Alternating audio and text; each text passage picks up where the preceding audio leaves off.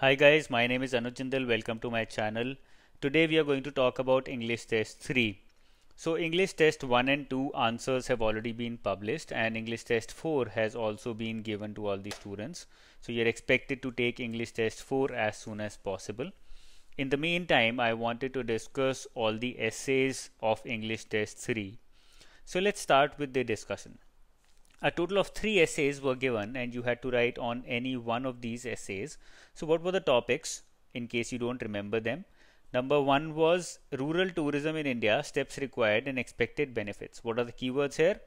Rural tourism in India, number 1, steps required, number 2, and benefits, number 3. The second topic that we had was agri-tourism in India, potential and challenges. Again, the keywords agri-tourism, potential and challenges. So these are the keywords that you have to identify before writing the essay. So that is the first thing that you do whenever you decide to write an essay. And the third was, how can India ensure universal quality healthcare for its citizens? Universal quality healthcare or universal healthcare for its citizens. How can India ensure that? So this was the third topic. I think this was the most popular one. Majority of the students wrote on this one, and the second one was the second most popular. The first one, sorry, least number of students. In fact, I think only one or two wrote about agri-tourism in India. So let's start with the discussion and talk about the first one first. Rural tourism in India, steps required and expected benefits. First of all, we will talk about the importance of rural tourism in India in the introduction, as I have mentioned in the past videos. Also, we talk about two things. We mention the definition and we mention the importance of that topic. So definition, you define what is rural tourism and then you define or explain why does it hold so much importance in India right now. And then we directly jump on to benefits and steps required, for the simple reason that we have to write an essay in only 300 to 400 words. So we don't have a lot of space to create arguments and to expand our introduction. Okay, so we directly jump on to the expected benefits out of rural tourism in India. Now you have to keep this in mind that multidimensionality holds a lot of importance when we are talking about or when we are dealing with exams like RBI, NABARD or SEBI. So multidimensionality, you always have to keep this in mind. It takes some time to get into this mode of multidimensionality, to adopt multidimensionality, but once you do, the task of scoring high in essay becomes very easy. So let's talk about expected benefits from multiple dimensions one by one.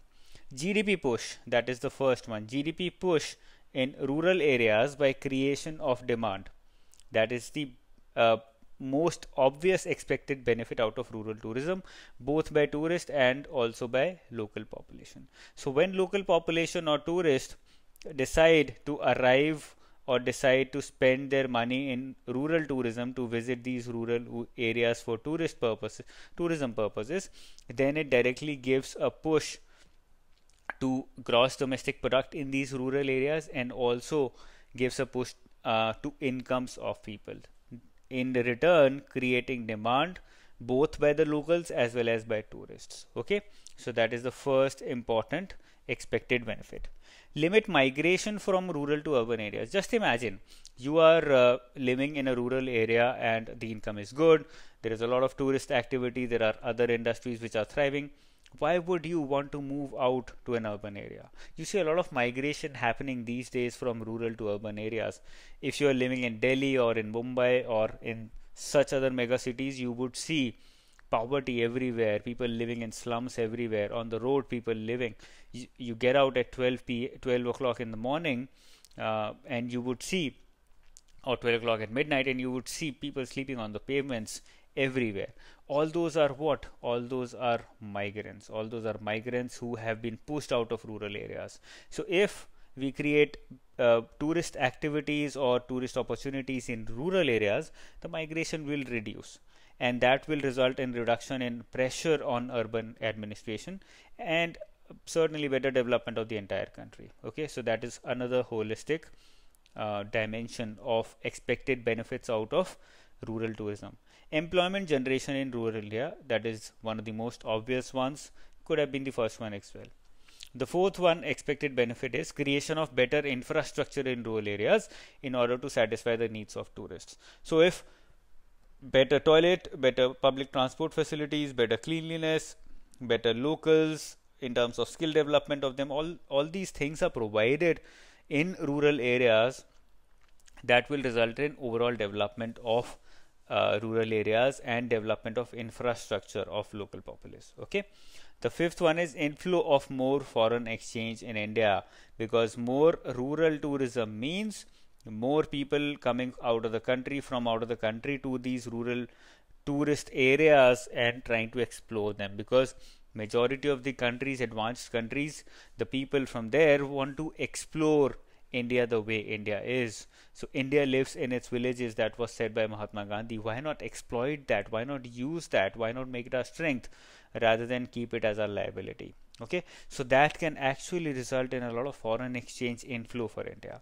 And the sixth and very important one, increase in tax revenue. As the incomes of people increases, the tax base will automatically increase. That will result in an increase in tax revenue. So see, I have discussed all these things from multiple dimensions, not from a single dimension. Okay, from economic point of view, from social point of view, from infrastructure point of view, tax point of view, FDI or foreign exchange point of view, all these dimensions have been covered.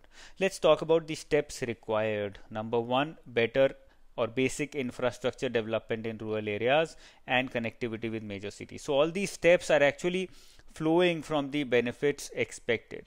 So benefits, you identify the benefits, you automatically identify that in order to achieve these benefits, or in order to have these benefits, we need to take certain steps. What are these steps? Flowing directly from these benefits. Okay, skilling of the youth is another important step that is required. Better education of rural populace for better treatment and more safety to foreign tourists. Innovative ways like agriculture tourism, health tourism, organic tourism, wildlife tourism, ecotourism can be utilized effectively in rural India. So that step needs to be taken through a policy change and also through better implementation of these tourist activities in rural areas. And another step is to market Indian rural tourist market in a different and futuristic way, to market it as a sustainable and environment friendly tourist destination. So that is the step that needs to be taken with respect to marketing of our rural tourism, which can be taken effectively by the government. Okay, so that can be the last step which can be taken once all these above steps have already been taken. I hope you have understood this. Let's directly jump to the second topic, agri-tourism in India, potential and challenges. So what is the potential of agriculture tourism in India, and what are the challenges connected or related to agriculture tourism in India? Number one potential, organic tourism, forest tourism, horticulture tourism. All these are different kinds of tourisms related to agriculture that can be started in India on a large scale. For example, if you go to countries like Australia or New Zealand, which are isolated from the world, you would see that they're not heavily dependent upon manufacturing or services. In fact, they are advanced, but at the same time, they are heavily dependent upon farming. The way they remain advanced while being dependent on farming is that they follow horticulture tourism extensively. They follow advanced farming extensively. Okay, so in addition to being advanced in agriculture, they are also using agriculture as a tourist destination or as a tourist attraction for peoples, which is benefiting the farmers indirectly to a huge extent. Okay. The second one is additional income and exposure to the farmers. So another potential that we have, the question was, what are the potential and challenges of agriculture tourism? So what are the advantages? Potential means, so advantages of agriculture tourism. What advantages can agri-tourism bring about? It will bring about additional income and give a lot more exposure to the farmers when they talk with foreign tourists, when they talk with Indian tourists coming out of different areas. Let's say a person from Kerala going to Kashmir and involving in let's say dry fruit agriculture or that kind of tourism, they will get a lot of exposure. Third one is farmers becoming an integral part of tourism industry too. That will certainly give them a push and bring them out of the poverty related with agriculture. What are the challenges? Investment requirements to create agri-tourist areas within the farms. It needs huge investments, because once you're inviting tourists, both foreign and Indian, you need that kind of infrastructure, which is not yet available. So the government needs to take a step in order to successfully implement this linking that needs to be taken. Second one is language problems. For farmers are often unable to understand any language other than regional ones. Farmers in the southern part of the country do not understand Hindi and English. Farmers in northern part of the country do not understand English at all. So those kind of problems need to be taken care of. But they're not very huge problems. They can actually be taken care of very well through translators, which will again create another kind of industry. Translating industry can also be exploited there. The third one is most farms and farmers in India are marginal farmers who cannot adopt agri-tourism. So this is a major structural problem connected with the kind of farming that we have. We have marginal farming, small farming, wherein more than 85% of farmers in India are marginal, small and marginal farmers, and for them to adopt agri-tourism is very difficult. Why? Number one, because they do not have that kind of land, and number two, they do not have that kind of income. And in both these scenarios, the government has to come in, or NGOs have to come in and solve this problem. Okay, I hope you have understood the second topic. Let's talk about the third one. How can India ensure universal quality healthcare for its citizens? How can India ensure universal healthcare for its citizens? So what are the steps required? Let's break it down further. What the question is asking is, what are the steps required in order to achieve the reality, achieve the objective of, or make universal healthcare a reality? Steps required for what? Steps required for universal healthcare in India. So what are the steps which are required? Number one, universal health insurance to citizens. That is the first step that is required. You want universal healthcare, you provide health insurance to everybody. That is very important. The second one is promoting alternative medicine like Ayush, because alternative medicine systems are more widespread, especially in tier 2 to tier 6 cities. So if you want to go into these cities, you have to promote alternative medicine and at the same time regulate it. Third is public healthcare system. The public healthcare system, especially the primary healthcare system, is in shackles in India. And if you want to achieve universal healthcare, you have to improve and you have to strengthen the public healthcare system, especially the private healthcare system. The primary healthcare system. Improve doctor to patient ratio. So internationally, the accepted doctor to patient ratio is 1:1000. The doctor to patient ratio for India that I found, I did not believe in it, because it was, I believe, better than 1 to 1:1000, and therefore I did not take it. But the point still remains. Doctor to patient ratio is very bad in India. That means one doctor has to look after more patients than he should be looking after, and that directly impacts the quality, and therefore universal quality healthcare is affected here. So the quality word comes into play here. Telemedicine, using the technology in order to ensure that everybody has access to some kinds of healthcare system. So technology becomes a point here. That can also be a major step that can be taken. Public expenditure on health, it should be about 6 to 8% of GDP, but it is only about 4% when we combine central and state expenditure, which is very less compared to the other developing nations, and that needs to increase. Focus on prevention of diseases through primary health centers. So one major contribution of primary health centers is that it targets prevention of diseases rather than curing of diseases.